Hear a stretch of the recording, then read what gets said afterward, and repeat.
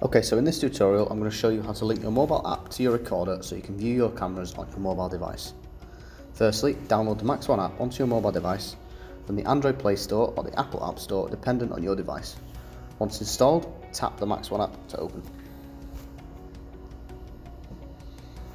Okay, from here you want to tap the little man symbol in the top left corner and you want to go to Device List. From here you want to tap the little add symbol in the top right.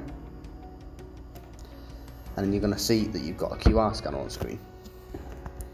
So what you want to do is you want to scan the QR code on the top of your recorder. Okay. Once done, you can see that your RSV numbers have been put in. Your media port is set to 9000 as standard and your username is admin as standard. So the password for most MaxxOne recorders is either MaxxOne1, as so, or it'll be MAXX and then the last 4 digits of your recorder's serial number.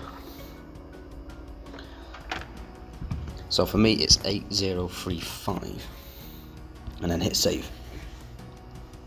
You're going to see that your recorder's connecting, and now it's connected, so you can press the little play symbol on your recorder on the right, and now we can see we've got one of our cameras set up.